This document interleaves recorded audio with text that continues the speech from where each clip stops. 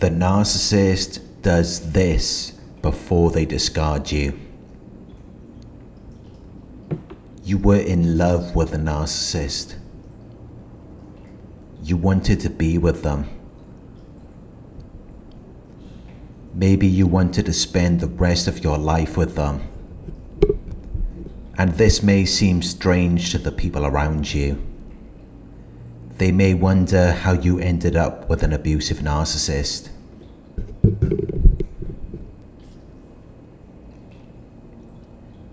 But it's because they manipulated you. They love bombed you.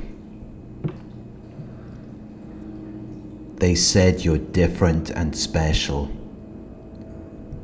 They said they liked all of these things about you.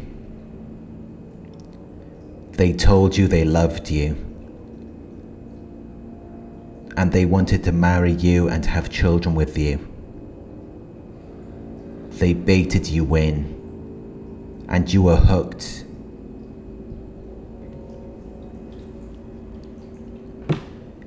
Until they eventually began to act differently. They began to treat you differently. Because they could only maintain their deceptive outward appearance for a certain amount of time. They lacked empathy,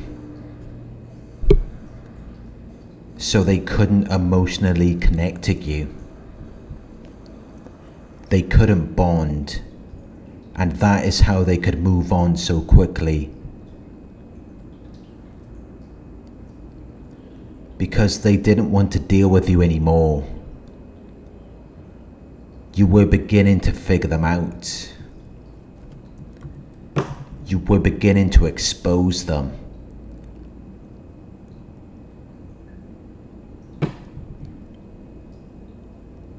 But before the narcissist can discard you, they must have someone else lined up. They must have another source of supply that they can move on to.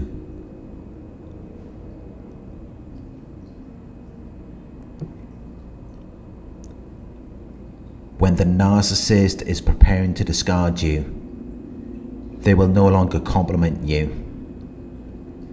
They will become very ungrateful and unappreciative of you, and then they will begin to insult you and put you down. They will criticize you. When they first targeted you, they told you how special you were. They said you were fun to be around. But now they're insulting you. They're criticizing you. They're devaluing you. They once admired your accomplishments and success. But now they're downplaying it. Because they're jealous of it. They feel like that takes something away from them because they're not really with you. They're not in your corner. They're not on your side. They're already making their exit plan. So if you achieve anything, they will be jealous of it. They won't want to hear about it. They will ignore it. Or they will come up with a reason for why it isn't that great. They're not going to congratulate you. They're not going to celebrate it. They're going to minimize it. They're going to downplay it. Because they don't want to hear it. They're not happy for you. Because they're not really with you.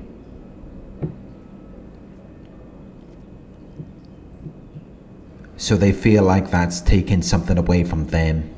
They're very selfish. They have to be the center of attention. They want everything to revolve around them. When you achieve something, they feel like you're taking the spotlight away from them.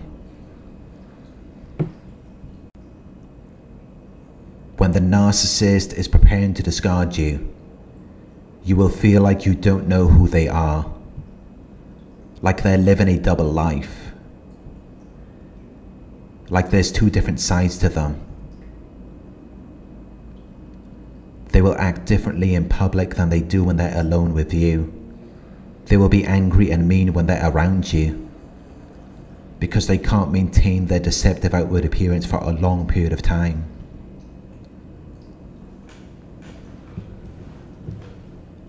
And they will show you who they really are, because they're always around you. So they will become cold and distant. They will lack affection and warmth. They will not pay attention to you. They will ignore you. And it will feel like everything you do irritates them.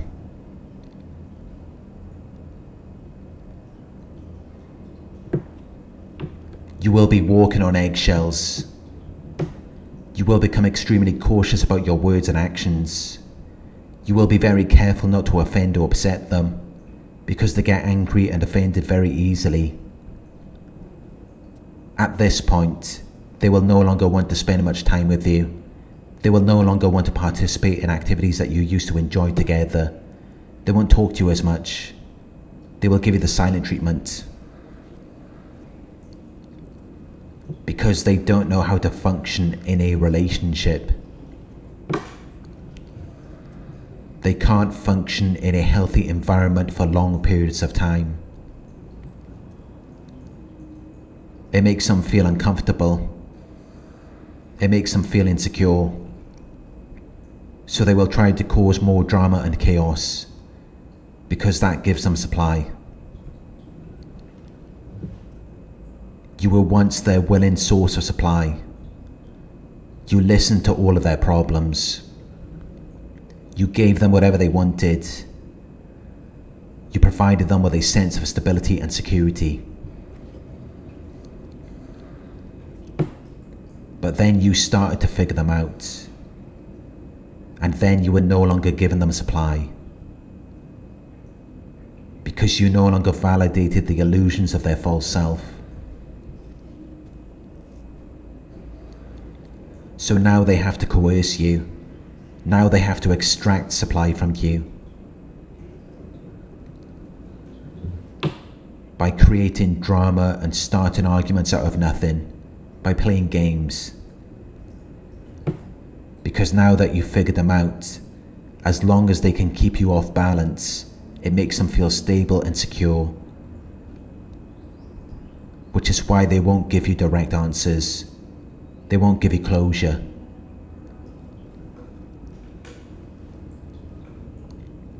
They don't want to solve any problems, because then you'd feel mentally balanced.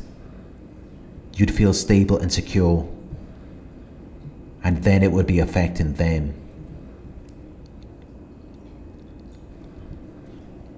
Because they can't function in that type of environment once you know who they are. So they have to keep you guessing. They have to catch you off guard. They have to play games. They have to create tension. They have to play with your emotions. Because once you've figured them out, that's the only way that they can feel sane. Which is why they won't want to solve problems. They won't want to create a sense of resolution. Because someone has to be affected. And it's either you or them.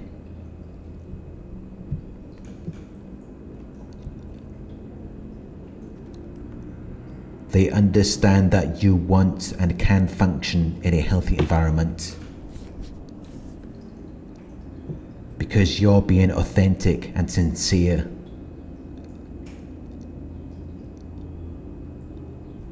But they can't function in that type of environment because they're fake. They're misleading you about their true intentions. So the only way they can survive in that type of environment is by keeping you off balance and making you question yourself. You are the source of truth and authenticity in that situation. So you become the enemy. And the only way they can win is by turning you against yourself, by manipulating you and gaslighting you, by confusing you and making you question what you believe to be true, which gives them narcissistic supply. It provides them with a sense of stability and security. It makes things predictable, which is why they feed into it. They keep the drama and chaos going. They don't want it to stop, because that keeps them in a position of power and control over you. It maintains their authority over you. So they will play games. They will play with your emotions. And if you continue to question and confront them, and you have all of the evidence in the world of why they're bad and they're wrong, eventually they will just ghost you. They will discard you. You may text or call them. You may message them on social media, but they're not going to respond.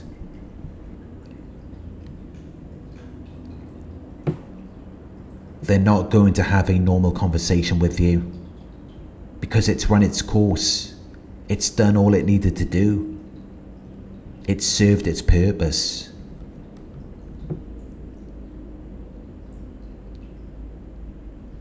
They gave you a puzzle. They gave you a certain amount of time to figure things out. But they withheld some of the pieces from you.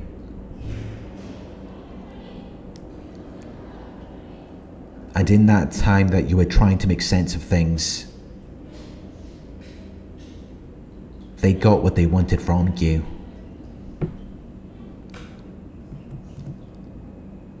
And just as you started to realize that things weren't adding up, they ghosted you. They discarded you. They ran off with the goods.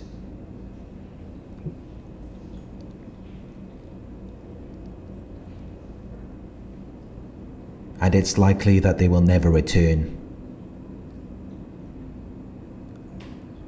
unless they think they can repeat the cycle again, unless they think they can get more out of you.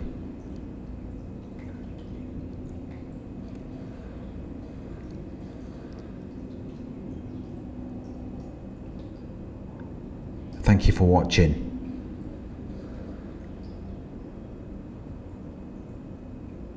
I hope this video resonated with you.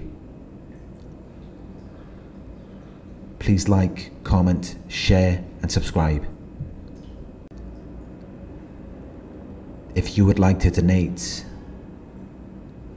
my PayPal link is in the video description.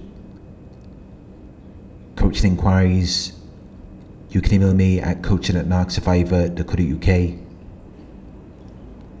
Thank you for watching, and I'll talk to you soon.